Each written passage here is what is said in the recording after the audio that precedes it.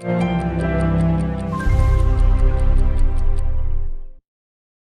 President Joe Biden's COVID-19 symptoms are improving, according to his physician.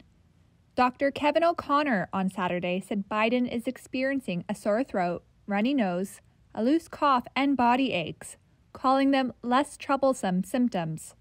The 79-year-old president tested positive for COVID on Thursday and was given the antiviral drug Paxlovid. O'Connor says Biden most likely has the highly contagious BA.5 variant, which is sweeping across the United States. Since his diagnosis, the White House has highlighted the president's ability to work through his illness. But I'm doing well. I'm getting a lot of work done. Biden's team released this video on Thursday, where he reiterated that he was fully vaccinated and had both of his boosters. On Friday, he met with members of his economic team virtually. Let me start by apologizing for my voice. I'm feeling much better than I sound. Thousands of Palestinians attended a funeral procession on Sunday for 2 gunmen killed earlier in the day by Israeli security forces in the occupied West Bank. The fighters, claimed as members by the Fatah al-Aqsa Martyrs Brigade, died in a pre-dawn clash at a house in Nablus. The Palestinian Health Ministry said 6 others were wounded. Police said Israeli security forces, on an apparent arrest raid of a wanted suspect, came under fire. They, quote, responded with live fire and other means until neutralizing the terrorists inside the house and on its roof. Writing on Twitter, Hussein al-Sheikh, a senior Palestinian official, condemned what he described as a crime committed by occupation forces. Israeli forces have stepped up raids in the West Bank in recent months after men from the area carried out deadly street attacks in Israel. US-brokered peace talks aimed at establishing a Palestinian state in East Jerusalem, the West Bank and Gaza collapsed in 2014 and have shown no signs of revival. Separately on Sunday, the Israeli Navy fired on a fishing boat accused of smuggling in Hamas supplies from Egypt after its 2 crewmen escaped. A military spokesman said the vessel had strayed from Israel's maritime cordon on Gaza, which is ruled by Hamas. The Navy fired on the boat after it did not heed orders to stop, the military said, adding that it carried unspecified supplies for Hamas. The chairman of the Palestinian Fishermen's Union said such allegations have in the past proved baseless. The union said the 2 crew members had jumped into the water and swum to shore before the boat was destroyed. This fence cutting through Poland's Bialowieza forest on the country's border with Belarus is meant to stop the flow of migrants.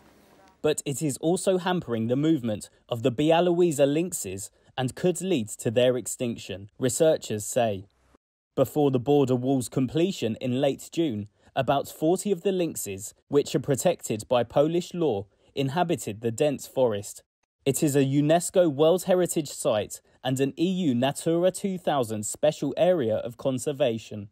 It is unclear how many of the lynxes stayed on the Polish side after the barrier was built, but the population is likely to be divided between the 2 sides, says the Mammal Research Institute at the Polish Academy of Sciences.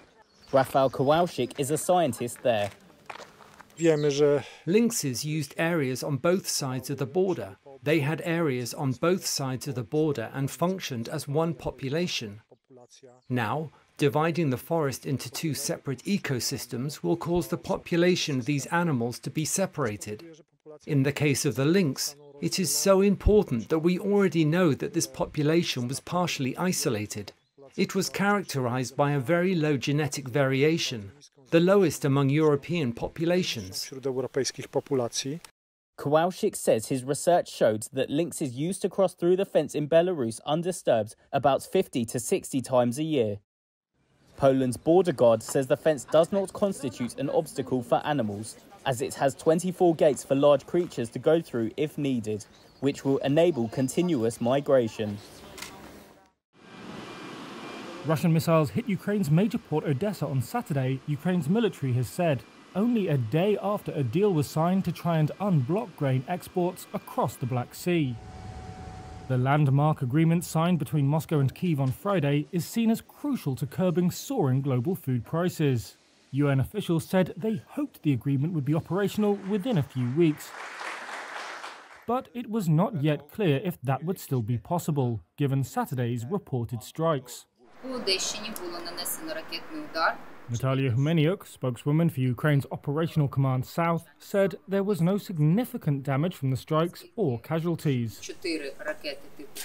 She said 2 missiles hit infrastructure and 2 were intercepted by air defense forces. Ukraine's foreign ministry called on the United Nations and Turkey, which mediated the grain deal, to ensure that Russia fulfills its commitments and allows free passage in the grain corridor. UN Secretary-General Antonio Guterres said he unequivocally condemns the reported strikes. Turkey's defense minister said Russia had told Ankara it had nothing to do with this attack and were examining the issue very closely and in detail.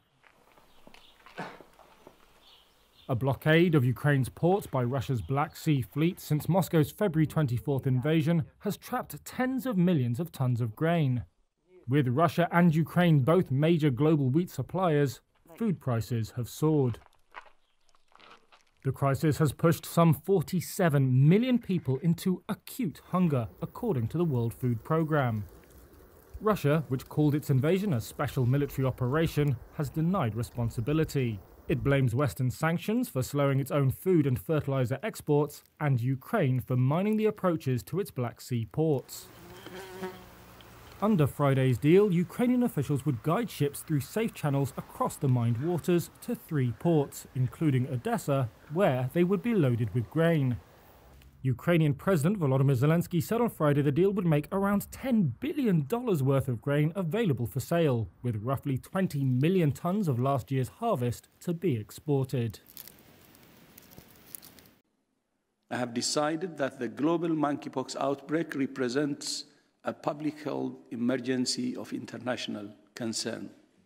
It's a label that's only been applied to the coronavirus pandemic and ongoing efforts to eradicate polio, but on Saturday, the World Health Organization said the rapidly spreading monkeypox outbreak represented a global health emergency.